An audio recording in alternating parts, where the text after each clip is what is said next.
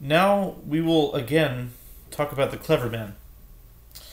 In the meantime, there was a commotion that the clever man is traveling and is coming with great pomp and great sophistication. The simple man also came running to greet him with great joy, and said to his wife, "Give me quickly the yuppah. Let me go and greet my dear friend. Let me see him." She gave him the pelts, and he ran out towards him.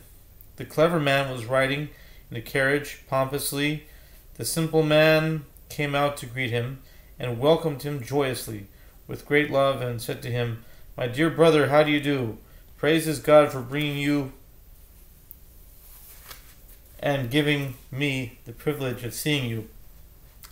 And the clever man looked at him. To him the entire world was also nothing, as it was stated above, that all the people of the world amounted to nothing in his regard, for he considered himself smarter than the whole world. All the more so such a person who appears like an insane person, but nonetheless, on account of their childhood love, when they had loved each other very much, he drew him close and traveled with him into town. The two homeowners, the fathers of these two sons, of the clever and the simple man, had died during the time when the clever man was out in countries, and had left behind their houses. This simple man was in his place, and so he moved into his father's house and inherited it. The clever man, however, was in foreign countries, and had no one to take possession of the house. The clever man's house came to an end, and was lost, and nothing at all remained of it, so the clever man had no house to move into when he arrived. He traveled to an inn, and suffered anguish there, because it wasn't the kind of inn that he wanted.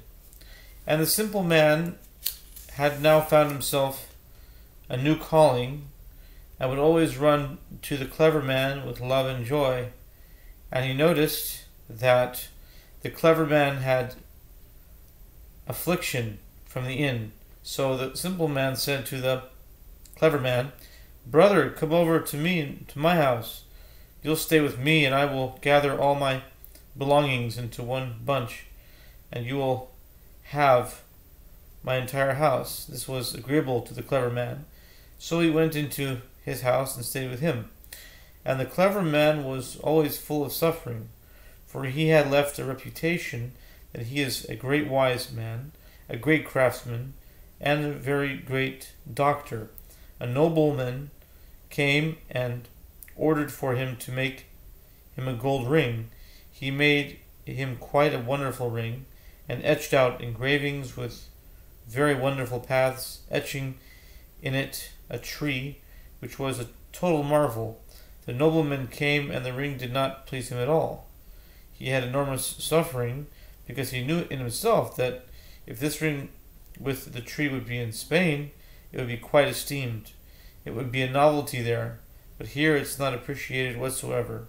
And similarly, one time a great nobleman came and brought an expensive diamond that was brought from distant lands, and he brought with him another diamond with an image, and bid him to engrave, just as this image is, so should he etch out on the diamond that he had brought him, which was from distant lands.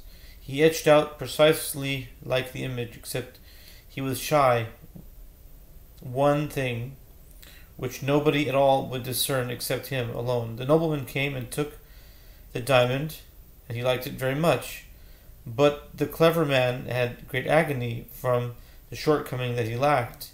He thought to himself, "As smart as I am now, should I make a mistake?" And similarly, in medicine he suffered as well.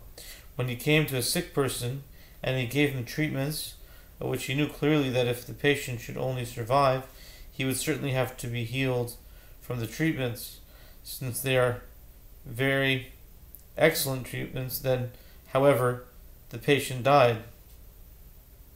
The public said that he died because of him, that he had great affliction from this, and likewise, sometimes he gave a sick person treatments, and the sick person became healthy, and the Plug said it's a chance occurrence.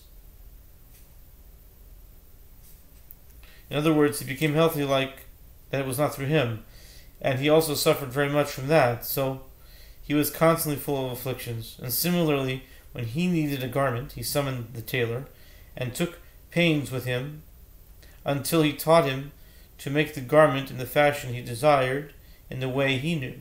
The tailor met the task, and made the garment just as he wanted, except the tailor erred on one lapel, and didn't effectuate it on par. He suffered great anguish from this, because he knew in himself that although here no one discerns it, if I were only in Spain with this lapel, they would laugh at me, and I would look ridiculous. And so he was always full of suffering.